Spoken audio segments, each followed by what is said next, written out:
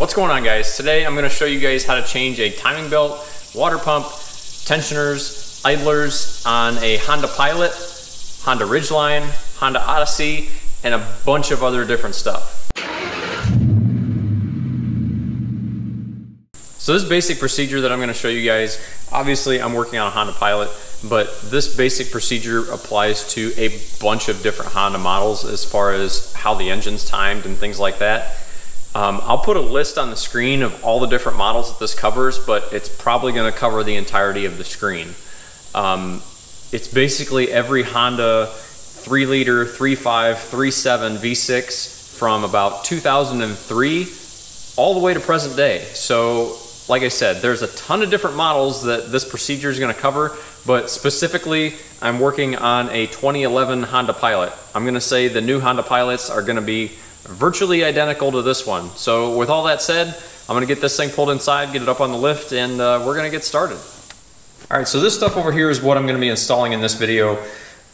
This is a full timing belt, component setup. So timing belt, 2 idlers, a tensioner, and a water pump in this box. The other thing I'm going to be installing is a new thermostat and thermostat gasket, just because the vehicle is 10 years old, has 100,000 miles on it, and the coolant is already going to be drained, so really I'm already in there, so why not throw another $10 at it and just put a new thermostat in it and never have another problem for another 10 years. This stuff over here is going to be some of the special tools required for this job, first of which is the crankshaft holding tool. They're relatively cheap. They're 15 to 20 bucks, depending on who you're buying it from, but really you're going to need this to crank or tighten the crank pulley bolt when you go back together. This over here is one of those special sockets for Hondas for their crank pulleys. And if you look, it's like a super thick wall impact socket. It's just supposed to help get that crank bolt out. Really getting the crank bolt out is probably going to be the hardest part about this entire job. So with that said, like I said, I'll have links in the description to all this stuff if you guys are going to be doing one of these yourself.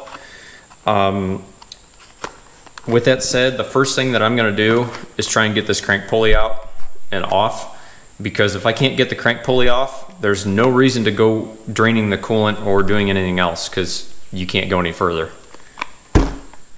Alright, first thing we got to do to get this crank pulley, going to be 22mm socket, remove the wheel.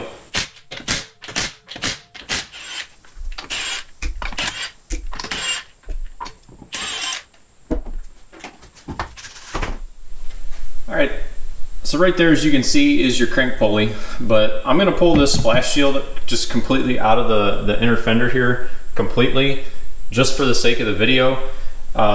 You guys don't have to remove the whole thing. You can, just loosen some of this corner and just pull it out of the way, but it's going to make it easier for me to, shoot the video with the whole thing out of there. So I'm going to go ahead and remove this whole inner splash shield. Next thing we're going to do, we're going to remove the serpentine belt. To do that, this is a 19mm hex right here I'm pointing to. Put a ratchet on that and then loosen it, and then what that'll do is it'll compress that gas strut so you can remove the serpentine belt.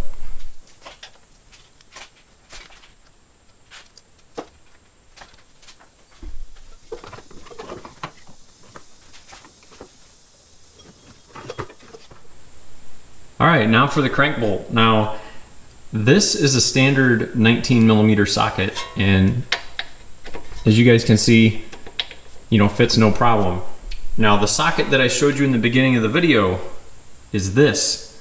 So, as you guys can see, there's a pretty distinct difference between the two of these.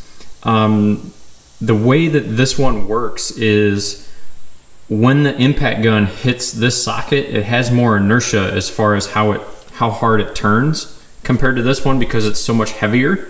So that's why this one works so much better than a standard socket. So like I said, I'll link these in the description for you guys that just want to zip this out with an impact. I'm going to tell you right now, you're probably going to need a cheater bar and a breaker bar to be able to get that crank bolt out of there. just for my own entertainment, this is a Milwaukee high torque impact with an 8 amp battery, and I think it's like 3/4 of the way full. Yeah. So I want to see with a standard socket, will it remove a Honda crank bolt?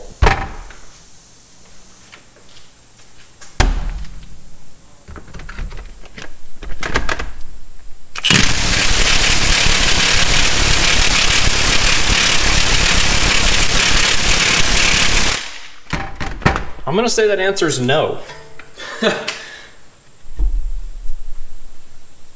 Alright, so now I'll use the upgraded socket. See if there's any difference.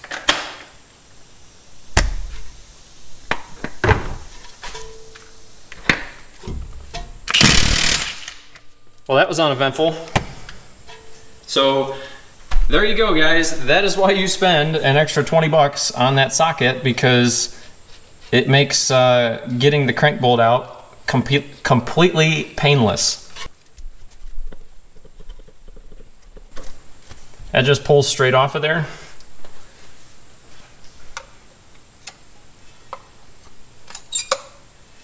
There you go. Go ahead and remove that ring. Set that off to the side, set that with the balancer.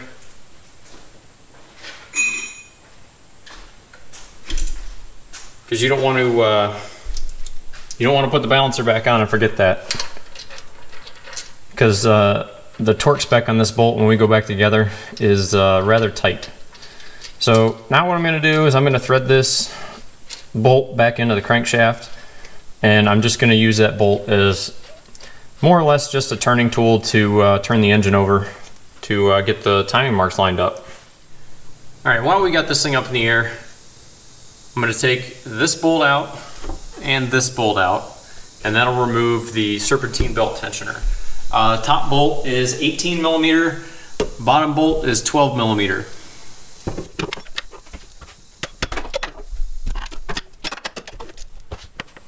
Alright, so now I got it down on the ground. I got the hood open. First thing we're going to have to do is remove this cover. A couple quarter turn screws and that lifts off. And obviously, we're going to be working over here in this corner over here, so the power steering pump has to get removed and just set off to the side. There's a motor mount down here that we're going to have to remove as well. But first I'm going to blow some of this garbage off the top of this thing just so everything's somewhat clean. Alright, first thing I'm going to go after is the power steering pump. So this is a suction line coming off the reservoir. We're going to have to unhook that.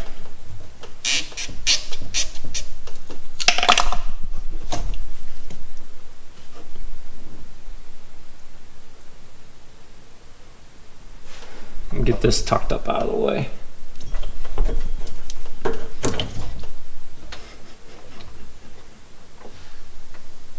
That was only a small environmental hazard. Let me get some rags and clean this whole thing up. So the bolts in the power steering pump are going to be 12 millimeter. I'm going to do as best I can as far as giving you guys the location of the bolts on this stuff, but as you guys can see, this stuff's rather buried in here, and I can get my head in here and just barely see it, but as far as getting the camera in here, it may happen, it may not, but I'll B-roll whatever I can as far as the bolt hole locations to give you guys an idea of where this stuff is bolted on from. Alright, so as you guys can see, I got the power steering pump sitting on top of the intake. There's one of the bolts here, and then there's another bolt down here on the bottom. Both of them are basically on the bottom of the pump, so like I said, they were kind of hard to record, but you guys get the idea. So with that said, the next thing I got to remove is going to be the timing belt covers for each cylinder on each bank up on the top. They're just 10 millimeter bolts, so I'm going to go ahead and get these taken out. So that's going to be for the rear. So those are all your bolt locations on the rear cover. There's also a wiring harness that is held in here at the top. You got bolts here, here, here, here, and here that hold the front cover on. So here's your bolts in the lower cover. There's one here,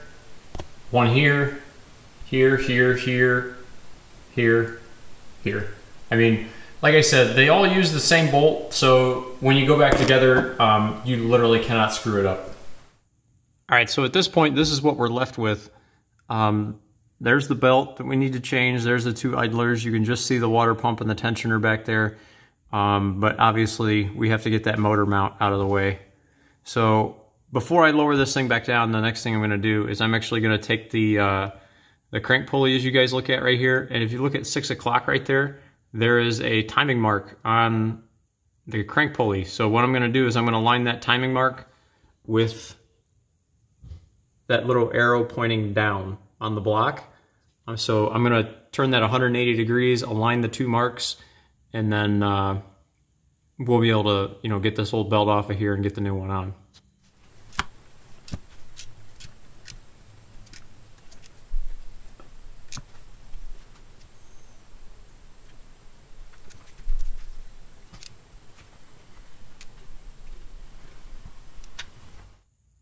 All right, now at this point, this is when things kind of start to get critical as far as, you know, timing the motor.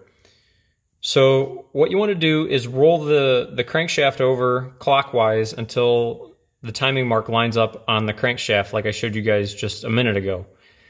After you get that lined up, what you want to do next is come up to the top side of the motor and go over to this front camshaft. And you want to make sure that there's a number 1 on the sprocket, and you want to make sure that number 1 is at the top. So if you actually take a look at the edge of the camshaft here, see if I can get this thing to focus. So if you take a look at the end of the camshaft right here, the number 1's right here, and just above the number 1, there's a mark on the cam sprocket. That mark on the cam sprocket needs to line up with that boss on the engine block. So if the engine, or I should say, if the cam is 180 degrees off because the camshaft rotates at half the speed of the crankshaft, the number 5 will be listed at the top, and you need to do another complete rotation of the engine on the crankshaft pulley. So there's a timing mark there on the front cam, and there's also a timing mark on the rear cam. So on the rear cam, if I can get this wiring harness out of the way, you can look there by the tip of my thumb, and there is a mark on the pulley just like there is on the front that also needs to line up with that boss there on the engine block. So that's the easiest way to tell if the motor is in time when you go to take everything apart. But like I said, just be certain that the number 1 on the front cam is at the 12 o'clock position before you remove the timing belt. If it's not at the 12 o'clock position, you need to rotate the crank sprocket 1 full revolution until the timing marks line up again, and then you should be in time at the top. All right, next thing we're going to do after the motor is all in time is we're going to remove the motor mount. Now to remove the motor mount, I have a floor jack and a block of wood on the bottom of the oil pan that is supporting the, let's say the right half of the engine over here. So that motor mount right there is what we're going to be removing. Basically just put enough tension on it with the floor jack to get the weight off the motor mount so the bolts are easier to get out. But yeah, once we get the motor mount out of the way, that basically concludes the major disassembly on this.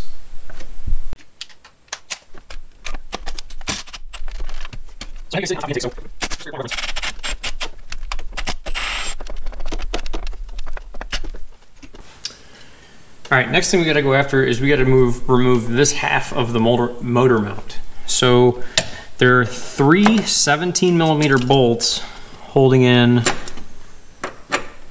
the section of the motor mount that is underneath the PCM here. So I'm using a long extension and a universal to get down here.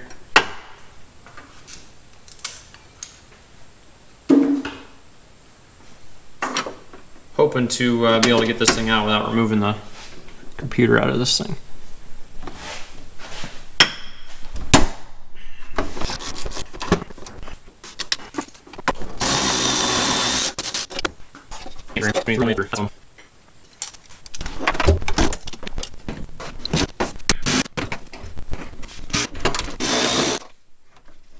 So if you guys notice, I took the PCM loose. I think there were 3 or 4 10mm bolts holding the PCM in. Like I said, I just took those bolts out to give me some wiggle room so I get this motor mount out of here.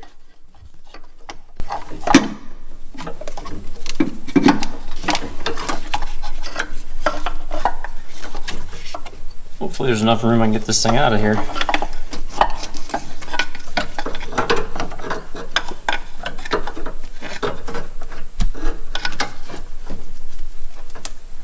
Come on, sucker, you're right there. So anyway, this is a motor mount that you need to remove. Like I said, it's underneath the computer. Kind of a pain to record unless you want to remove the computer. And that mount's kind of seen better days. In fact, yeah, that mount needs replaced. Looks like I gotta make a phone call. So yeah, it's a good time to inspect your motor mounts while you're here, because that thing's shot. All right, so the last part of the motor mount is this bolt here. There's one up here by my finger, and there's one actually inside this hole here. The one inside this hole is why we had to remove the other half of the motor mount, because there isn't enough room to slide the bolt all the way out. So this bolt, this bolt, this bolt, 14mm, zip those 3 out, and then take this whole piece off.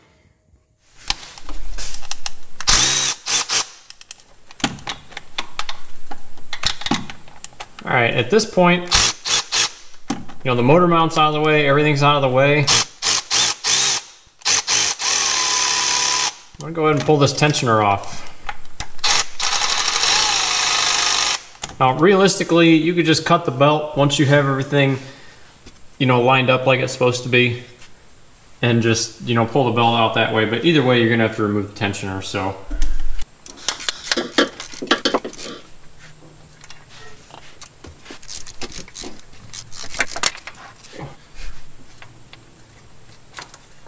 So there's our tensioner out. The thing I'm gonna go after is gonna be this this idler up here. Looks like a 14mm holding that idler in. So this is what's coming out of here. Obviously, keep track of that bolt, because you're not gonna find that at Lowe's or Home Depot. Keep track of that sleeve.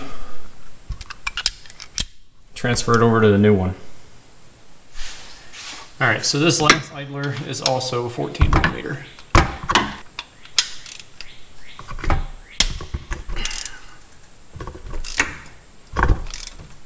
And this one has Loctite on it. It's gonna fight me the whole way. Once you get that Loctited idler out of the way, you can go ahead and remove the old belt. If you look on the bottom of the crank pulley, there is like a little bracket down there that kind of helps hold the belt in. Just try a little bit and you'll be able to wiggle it out, you know, no problem. You'll have the same thing up on the camshafts. There's a little bracket like that to just try and hold the belt in. So you may have to play with it a little bit to get the belt out of there, but shouldn't be a huge deal. I'm gonna show you this as best as I can. Unfortunately, like I told you guys, no good spot to put the camera. The next thing I'm gonna remove is the water pump without taking out my light.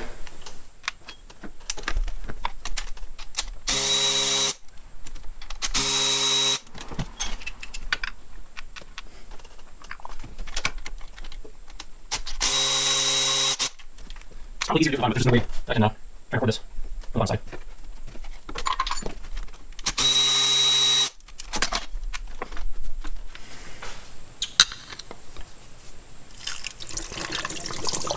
I knew that was going to happen.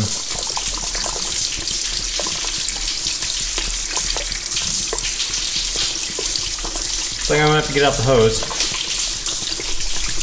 Unfortunately, when you drain the radiator, it doesn't really drain the block so much. Yeah, let's try this again. Hosed out most of my bay at this point. I'm sure there's still more in there.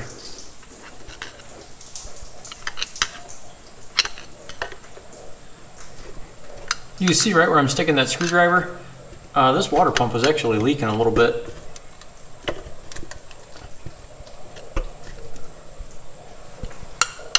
You know, obviously, try not to damage the sealing surface on the water pump if you're going to go in here and pry like this.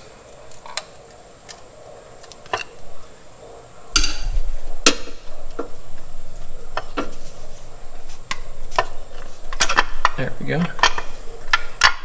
That's loose. That's out.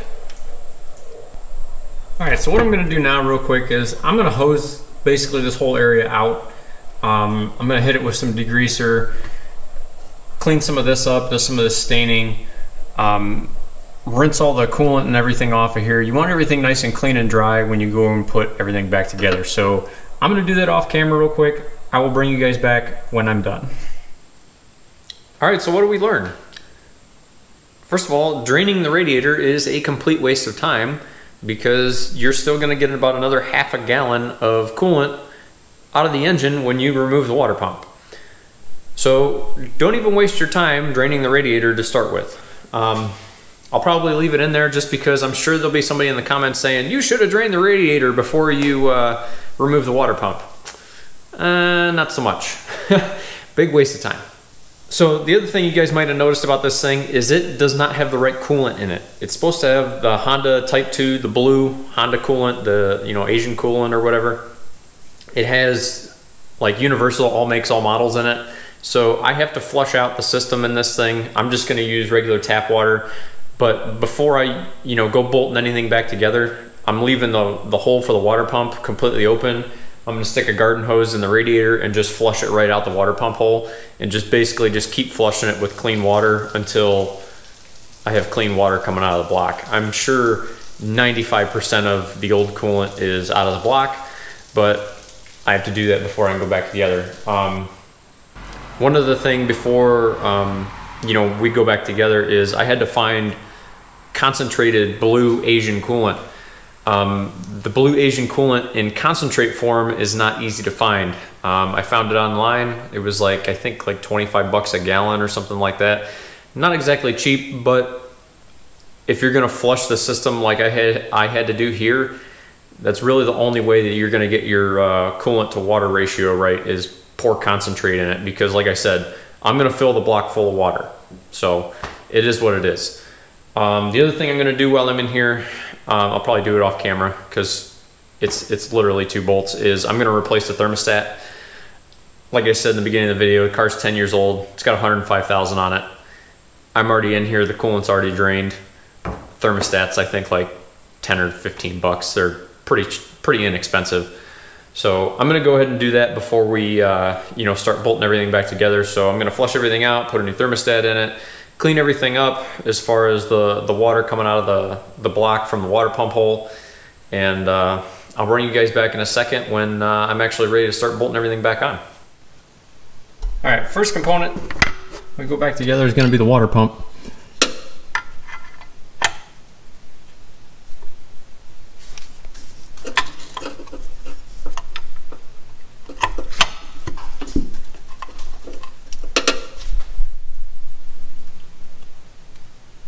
The dowels will pretty much hold that in place. All the 10mm bolts are all the same, so where they go back in really doesn't matter.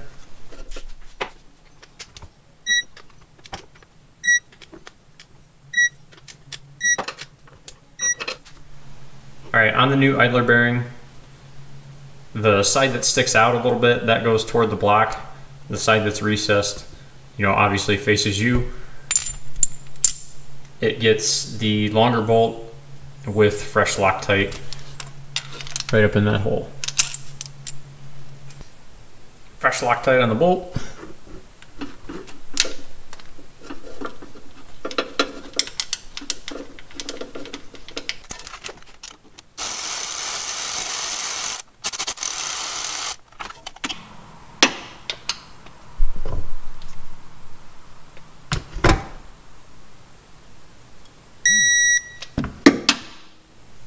All right, now we're gonna get our belt in place.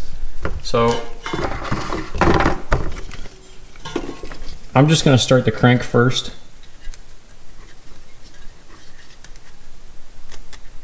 And get that in there just like that. So now what I'm gonna do is I'm gonna go up to the top side and you want to keep tension on this side of the belt at all times as you're routing it. So you want all your slack to end up on this side with the tensioner on it. Pull this tight as you're routing it up toward the top of the engine.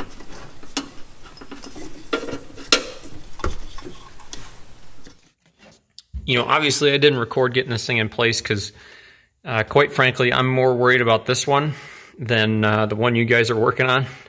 Not trying to be a jerk, but just telling you how it is. So, like I said, you have to keep tension on this belt the whole way around, and you want all of your slack to end up down here in this hole. So, if you look down here, see this belt's nice and loose? That's where you're gonna bolt the tensioner bracket back on. So I'm gonna get this back up in the air, and we'll bolt that tensioner on. All right, so now that our belt's routed, went ahead and bolted up the tensioner, and then we're gonna get the tensioner arm bolted up into place. So as you guys are routing this belt, I cannot stress this enough. You can't have any slack between the crank pulley, the front cam pulley, under the water pump, or over to the rear camshaft. All of your slack has to end up on the bottom side between the rear cam and the bottom crank pulley, where the tensioner will bolt up. So you want the tensioner to be taking all the slack out of the system. You don't want the slack in between any one of those sprockets. If you go to line this up and you cannot get that belt tight enough to basically stretch onto the camshaft, do not turn the camshaft with a wrench. I'm telling you that right now, because if you do, chances are you're not going to be able to hold it in place because it's going to snap to the next position.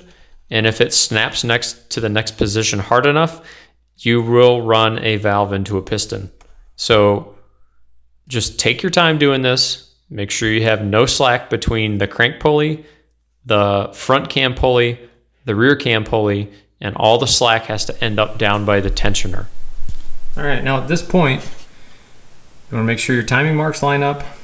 Top of the crank gear, top of the cam gears up there. Once that is done, you're going to pull your grenade pin.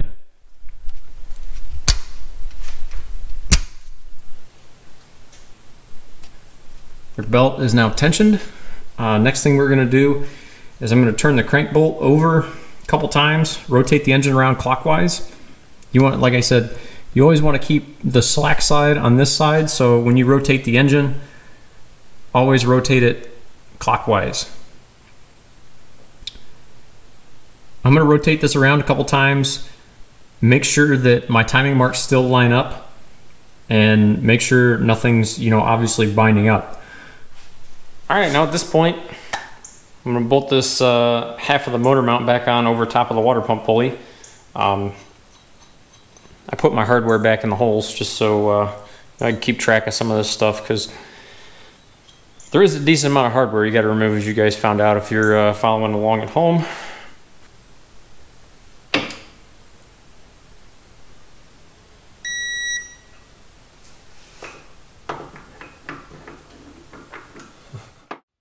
All right, now at this point, I'm going to reinstall the body half of the motor mount. So because mine was bad, I got to transfer this bracket over to the new motor mount. And once I get that bracket transferred over, I got to go wiggle this thing back into place underneath the computer. Once I get the 3 bolts in the body and the 2 bolts in the bracket going to the engine block, I got a few you know, little wiring harnesses over here by the computer that I got to clip back into place. You know, put the 4 bolts back into the computer to, you know, secure the computer back down.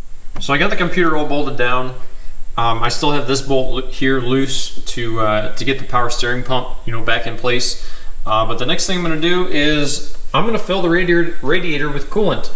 To do that, I got one of these fancy vacuum filling units.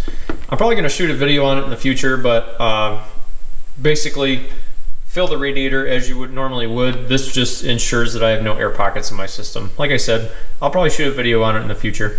All right, after you get coolant in the motor, next thing you want to do is check the water pump. Make sure the water pump's not up here leaking. Really, ideally, you should put coolant back in it before you even put the timing belt on. That way, if it leaks coolant, you don't have to pull the timing belt back off. With this vacuum fill system that I have, I was able to put vacuum on the system and verify that the system held vacuum. So if it held vacuum, it's going to hold pressure. And if it holds pressure, it's not going to leak. All right, lower timing covers back on. Next thing we're going to do, first of all, make sure the key is still in the end of the crankshaft. Next thing we're going to do is put this little piece on. Don't forget it. So if you look at it, it has a bit of a bevel to it, and the bevel actually faces out. So it's kind of cupped like this just a little bit when you look at it. So the cup side faces out.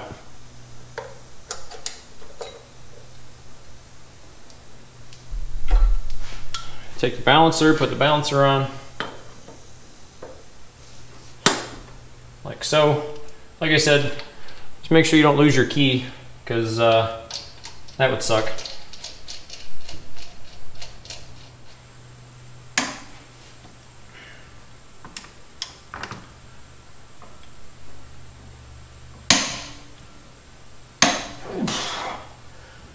Oh baby. All right. So get your persuader in here, because this isn't going to be easy.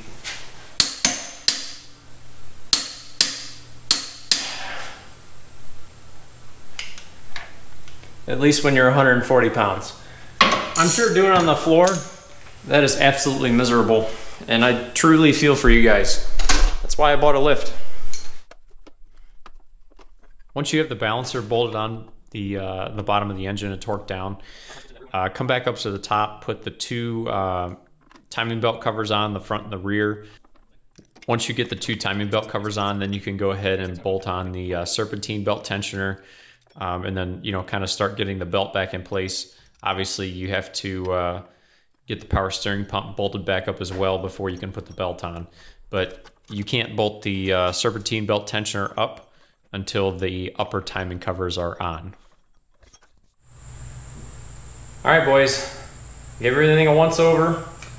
Everything's back together with the exception of the wheels and tires and the splash shield and, you know, some stupid stuff, but I'm gonna go ahead and try and run it, see what we get.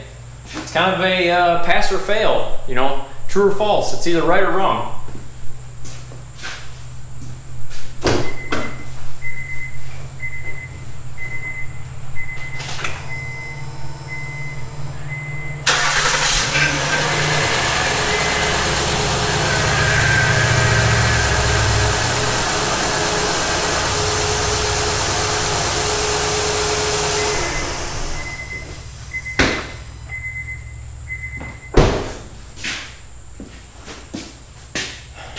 So obviously I've got some other stuff I got to do. You know, I got to make sure the coolant's bled out.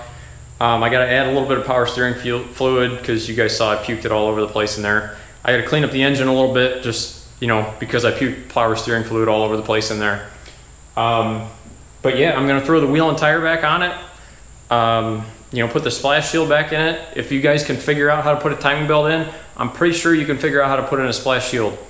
So as always, guys, if you guys like the video, hit like. If you want to see more content, go down and hit subscribe. Thanks for watching, guys.